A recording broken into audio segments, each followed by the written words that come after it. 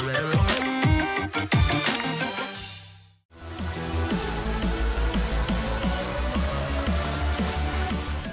everybody, and welcome again to ZCodeSystem. Here we develop automated systems to help you win big every time, and again, it does not matter what sport you're betting on, we have you covered.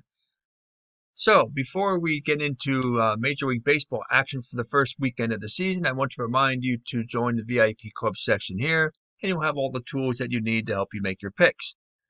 So, for the first weekend of the Major League Baseball season, there are lots of interesting matchups going on, so we're going to take a look at some of these. So we're going to scroll down through here and take a look at some of these games. The first one we want to take a look at is the Atlanta Braves and the Philadelphia Phillies. The Braves are average up, and the Phillies are ice cold down. Now remember these are based off of spring training action. You can see the last 6 games, the Braves are 4-2, and the Phillies are 2-4. If you look at the power rankings indicator, you can see that the Phillies are at plus 19. And the Braves are at plus 10. Look at head-to-head matchup from last season. You can see here that the teams split the 10 meetings. If you scroll down through here, you will see all the games, August from last year, and down to August the 8th, from August 8th up to August the 30th. And you can see again, they were both 5-5. If you're considering the over and under for this game, you can see that the Braves are trending in games over the line. The Phillies are trending in games under the line. So because they're on opposite sides of the line, I usually avoid the over-under bet for that.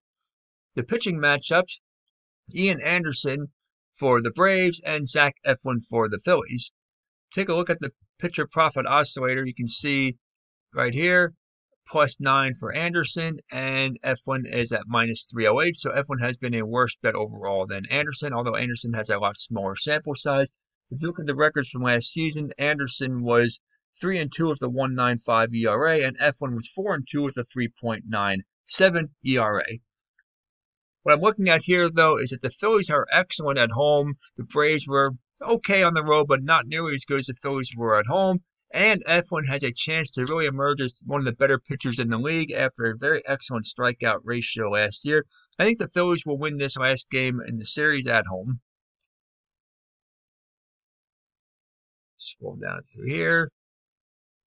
You see there's a bunch of games here. I'm not going to go through all of them, but take your time if you want to look through all of these and see which ones you might want to bet on. Here's one that I think will be an interesting matchup. In the AL East, the Baltimore Orioles and the Boston Red Sox. Now, both teams were near the bottom of their division last year and looking for bounce-back seasons. You see in the last 6 games in preseason, the Orioles were 2-4 and the Red Sox were 3-3.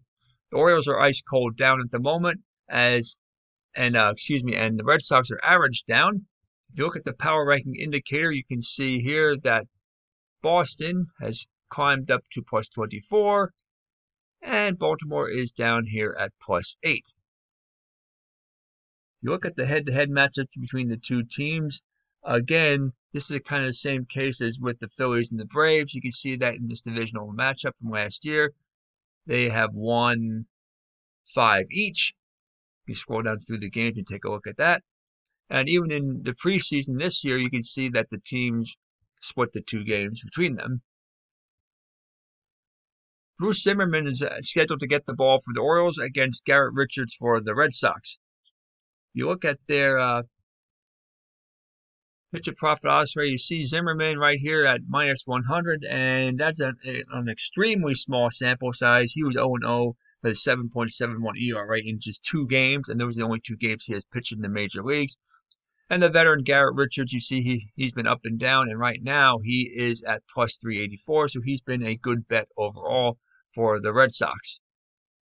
Looking at the over and under for this one, you can see that Baltimore is playing in games trending under the line, and Boston is slightly over the line. Again, this is one where I'd probably avoid the over-under because they're on opposite sides of that line. What do I expect is going to happen overall? Well, the Red Sox, I believe, will take care of business. They are the better overall team. They are playing at home with a veteran pitcher on the mound. Go with the Red Sox for the win. The Cleveland Indians and the Detroit Tigers. The Indians finished the game out of first place last year in the AL Central, and the Tigers came in last at 12 games out. You see right now the Indians are average down. The Tigers are burning hot down, so we will take a look at the last 6 games with the Tigers winning 3 and losing 1, and the Indians are 2 and 3. If you look at the power ranking indicator, you can see here that Detroit is at plus 23. Cleveland is down here at plus 8. Again, this is based off of spring training action. You're considering the over and under for this one, well under the line here for Cleveland, and well under the line for Detroit. So both teams have not been involved in high scoring. This is a good classic example where you want to bet the under. Look at the pitching matchups. It is Aaron Civale for Cleveland and Tariq Skubal for Detroit. If you look at the pitcher profit oscillator, you can see right here, Civale is at minus 326 and Skubal is at minus 375. So neither pitcher has been a good profitable bet so far. So what do we think is going to happen in this one? Well, I think what's going to happen here is the Indians just are on a roll in the series between these two teams. They won 7 out of 10 last year, and I expect another one on Sunday on the road. St. Louis and Cincinnati, Minnesota and Milwaukee. This will be a good matchup. We're going to take a look at this one. Minnesota won the AL Central last year, and the Brewers were 4th in the NL Central. Right now, the Brewers are burning hot, and the Twins are average. If you look at the power ranking indicator, you can see here Milwaukee's up here plus 25, and Minnesota, they were down to plus 3, and now they're back up to plus 12. I expect that to continue to rise as we get into the season. If you're looking at the over and under, total predictor, you can see here Minnesota is playing in games trending over the line, and Milwaukee playing in games trending under the line, so I would avoid the over and under again on this one. Take a look at the two pitchers. Michael Pineda is scheduled to pitch for the Twins, and Adrian Hauser is going for the Brewers. Pineda was 2-0 with a 3.38 ERA last year, and Hauser was 1-6 with a 5.3 ERA. If you look at the pitcher profit oscillator, you can see here that Hauser is very low here at minus 847. He's been a terrible bet, and Pineda has been an excellent bet at plus 278. And you can see where this one's heading. I expect the Twins to come away with the win with Pineda on the mound on the road. Texas and Kansas City, we're not looking at that one. Pittsburgh and Chicago. Los Angeles and Colorado. This is the last game we're going to look at for the day, and this is maybe the game of the day. An NL West battle between the world champion Dodgers and the Rockies. Both are in the burning hot category right now. They've been playing very well. If you look at the power ranking indicator, Colorado actually has a plus 16 to plus 7 advantage on that. But again, with the Dodgers being such a great team, I expect that to change as time goes by. Remember, this is just the first weekend of the season, and these numbers are based off of spring training play. Head-to-head, last year, the Dodgers had the number of the Rockies. If you see here, I'm going to bring this up. These are the preseason games in March. But you look last year, here's September, and you scroll down through here, you can see that the Dodgers won most of these games. And in fact, the Dodgers did win 7 out of the 10 meetings. Look at the over-under. You can see that here the Dodgers are playing in games trending over the line. The Rockies playing in games trending under the line.